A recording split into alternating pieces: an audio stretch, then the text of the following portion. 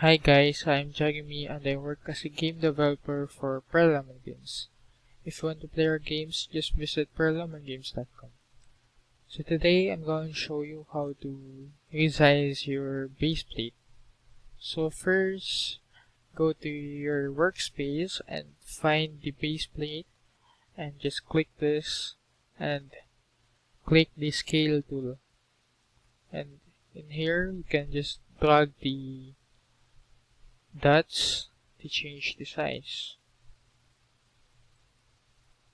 But if you want to maintain the aspect ratio, just hold shift on your keyboard and drag the dot.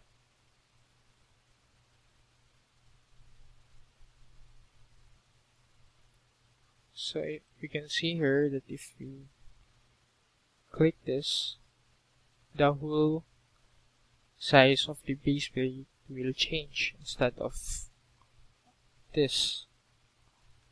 So yeah, that's how you change the size of your base plate. Thank you.